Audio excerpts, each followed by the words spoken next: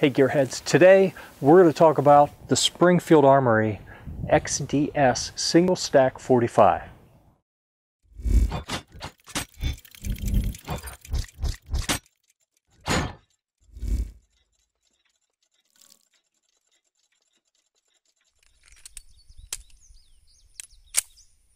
There we go, now we got one.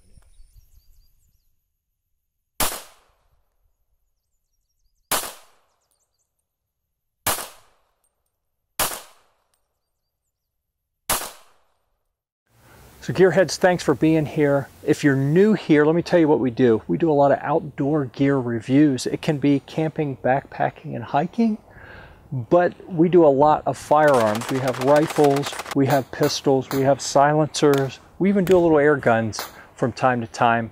So if you like any of those things, please hit the like and subscribe button so you don't miss any new content. You can see we've got a lot of stuff we're filming, a lot of reviews in the works. You don't want to miss them, so go ahead and subscribe now.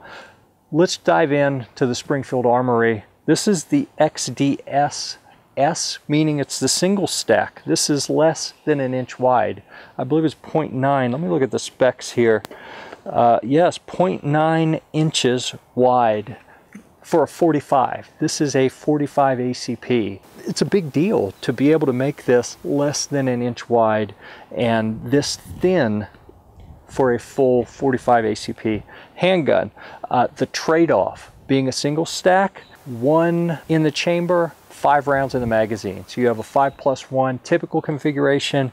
If you put the larger magazine, they call it a mid-mag extension. If you put that in, you get 6+1, so it's a total of 7 rounds. So you have to decide, is it worth the trade-off to have only a maximum of 6+1 with their standard extended magazine versus some other options that you have to carry. That's up to you to decide. And I'll tell you, I like this. I shoot it okay, but I've actually, I'm going to sell this. This is one of my personal firearms. I'm going to sell it when this review's done because for me, I'm 6'4", I have big hands.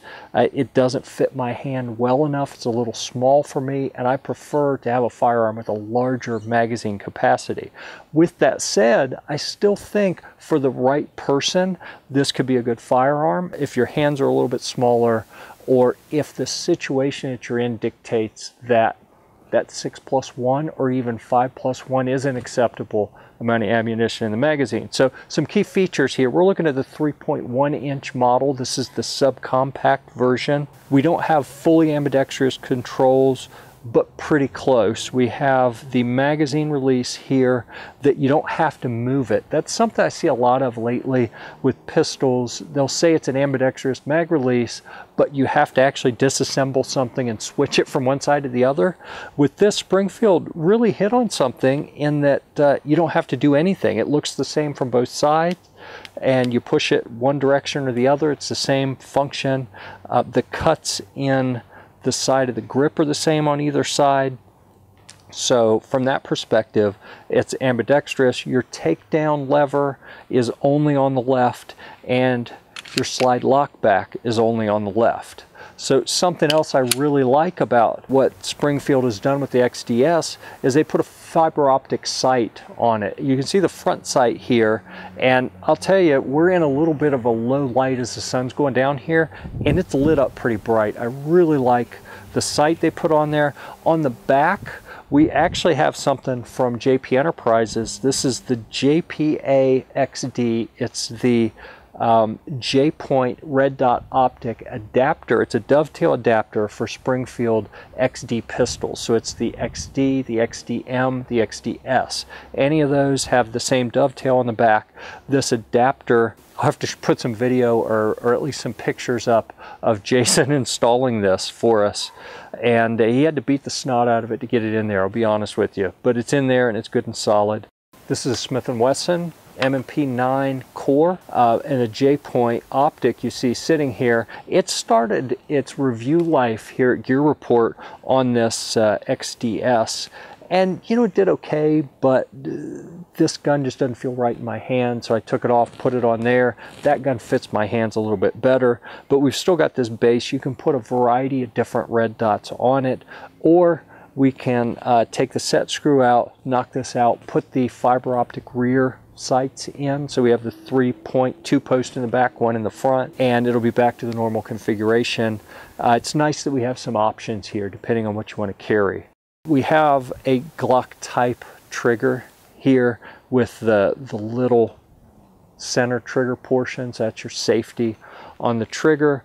There is a small 1913 rail on the front underneath, so if you have a flashlight or laser, or maybe you've got the little ATN high-def camera that fits on a rail, that you could put something like that on here as well. Another feature that's kind of nice is when there's a round in the chamber, there's a little pivoting bar that sticks up a little, so you get a very clear visual indication that you actually have a round in the chamber. Oh, and by the way, we've got a grip safety, which is a little different. A lot of the firearms that you see today have really gotten away from that grip safety. You know, if you're a 1911 shooter, that's just kind of something you're used to feeling and used to, it's not going to work unless you have it really seated in your hand well. So you get that with these XD pistols, made in Croatia, by the way. Some of the stats, so I don't get them wrong here.